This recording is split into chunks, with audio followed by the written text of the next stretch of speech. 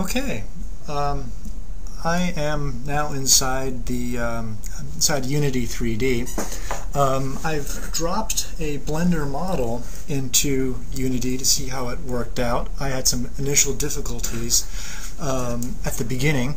However, looking at the Unity Game Development Essentials book by Will Goldstone helped me figure out exactly what I was doing wrong. And now that I figured that out, importing models is really a piece of cake. So I just wanted to take a few moments to show how that was done for my game project that I currently have in development. Essentially what you do is you drop the within the project assets folder, as you see right here, I have the island demonstration, island demo. That's the one that ships standard with Unity 3D. I just wanted to see how it would handle my Blender models I've been developing. So within the assets folder, I made a folder called Blender right here. I put the tower blend file that I've been working on, and also the materials that I have. Now, once I drop it inside the assets folder within the project, the nice thing is that Unity automatically sees it and updates it. Unity reads blend files natively, so I don't have to do any conversions. All the conversions that do take place occur behind the scenes. So within Unity right here, we're inside the project folder right here, and there it is. Let's see how this. There's my Blender folder right here. I could expand it. There's materials, and there's the tower that I have imported, and all of the different components that came with it.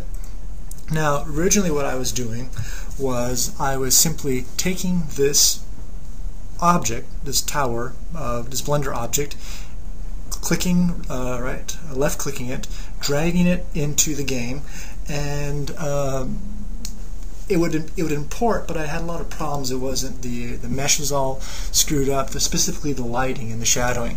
So I found out what I was actually supposed to do is when you click on it in your project, go to the Inspector tab right here, and then within the FBX importer, click a few options: swap UVs, calculate normal, split tangents, split animations, whatever, and then click apply, and it will update that so that even makes a nice little preview right here, and so that it will import more easily into Unity. And once that's done, you simply drag the tower object into the game, position it, and it works out really great.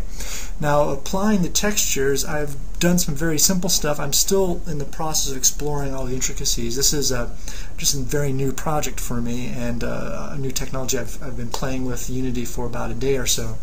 I've just been really impressed that it's so easy to get sort of things up and running quickly without a lot of, well, mucking around with the code.